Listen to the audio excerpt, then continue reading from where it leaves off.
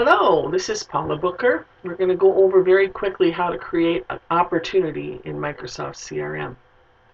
As you can see by the screen, I am using the website version. This is the easiest way to create an opportunity. There's also lots of other ways that we can go over. However, this one is probably the fastest and the most efficient in my mind, since I've done it always. Done every single way you can do it.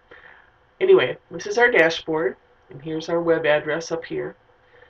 On the new Microsoft CRM, on every single page you will see this bar, this toolbar. It doesn't matter where you are in the system, you'll see this toolbar. There's a little plus sign on the toolbar. That's our quick create button. So to create a new opportunity in the system, I would click that button, and then instantly these things are put down on there. We can make a new account, we can make a new contact, we can make a lead, a case, a phone call, an email, an appointment, a task. And in this case, we're going to choose opportunity. So I'll click on that, and the menu will pop down. The menu is very complete. Everything you need to create an opportunity and do it well is right here. All of the items that are asterisked with the star, those are required items. You cannot save your opportunity unless these fields are filled out completely. So it won't let you save it, and it'll tell you that it's missing some information, and it will not let you save the opportunity unless you've got those red dots filled in. The topic is the first thing you fill in. Now that's important because when you're looking at your list of opportunities, you want to be able to identify your opportunity right away. So you want to make the topic something that you're going to remember, and as soon as you see it, it's going to remind you of what that opportunity is all about. I like to do my topics this way. I type in the manufacturer, I type in the distributor that I'm working with, and I type in the end user. And then, if it's a particular product that I'm talking about, I'll type that in too. That way I know at a glance that this is an opportunity with Ingersoll Rand, Fastenal, and Pillsbury, and we're talking about the W7150. So, my distributor would be Fastenal. Now, some of you know that I have the national accounts in CRM listed already like this. We want to know where this Fastenal is. We don't want to just say Fastenal. We want to pinpoint it to a specific store.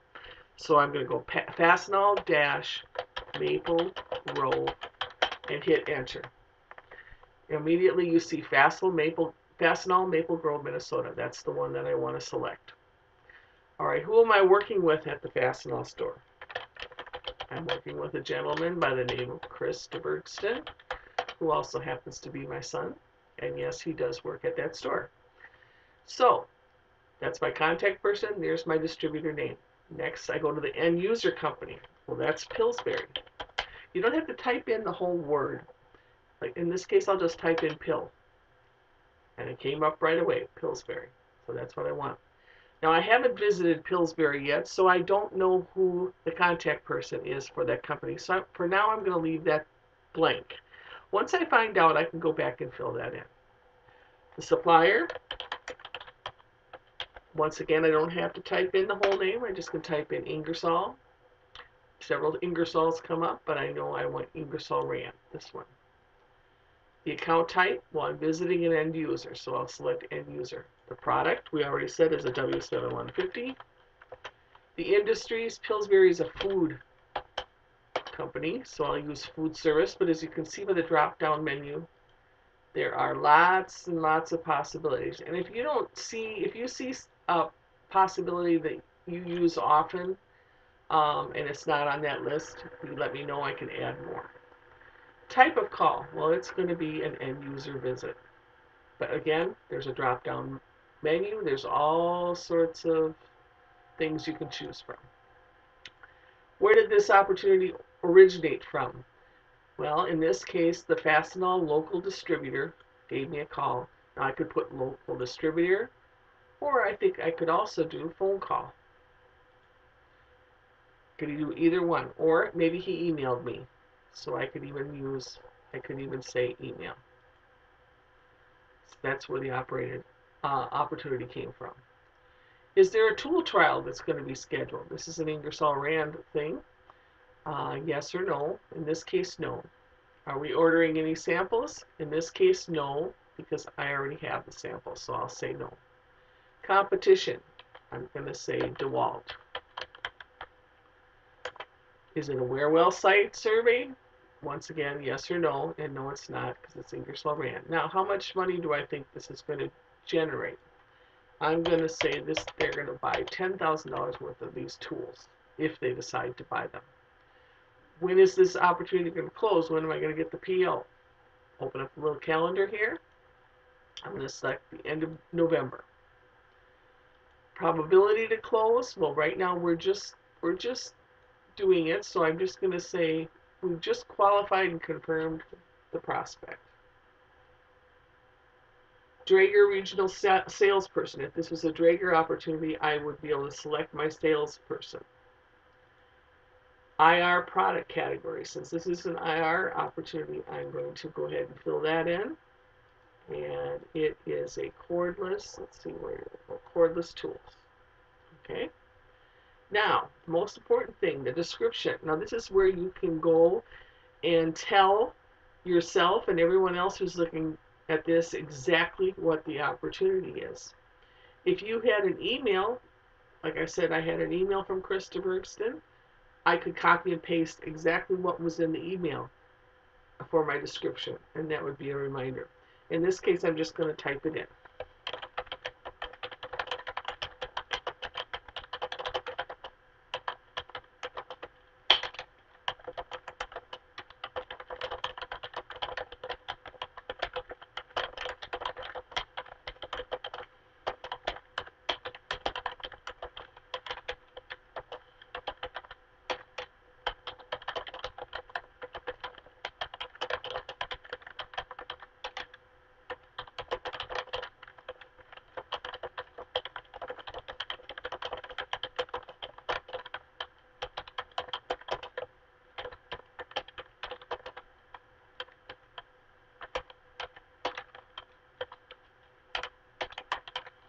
Okay, so I basically said here, Christian Fastenal called me to assist him in the sale to Pillsbury. They're looking at purchasing 10 to 20 cordless impact tools. I suggested the W7150, and we will be making a visit on Wednesday, October 29th. Okay, if I quickly look over this, all my items in red, there's something filled in for them, so I should be able to save this with no problem. So I'll hit save. And yes, the record was created. So now I can view the whole record and what it looks like in the opportunities. There it is, my whole entire record. If I scroll down a little bit here, I could go down to notes and activities. And I could, here's that little plus sign again, another quick create. I could make an appointment. Because I said we were going to be meeting on the 29th. So immediately I could make an appointment. And that'll go on my Outlook calendar. It's already tied to my opportunity. It's right there. I just say appointment.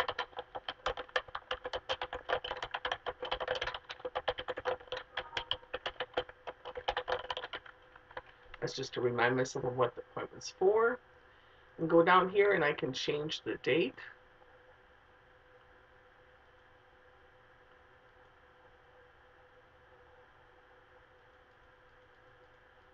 And we'll see that it's at 10 a.m.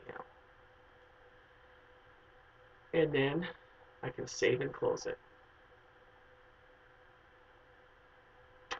Now, if I look under my activities, there's my appointment. It's tied right in there to my opportunity. And you can do the same thing with an email. You could send an email from here if you wanted to. Or you could even record a phone call that you made about this opportunity. And now if I look in my opportunity file,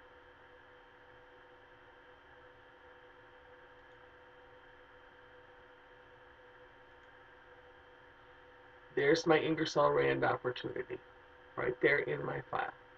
So you can see that I have it right there and made. And that is how you enter an opportunity into CRM. Thank you very much.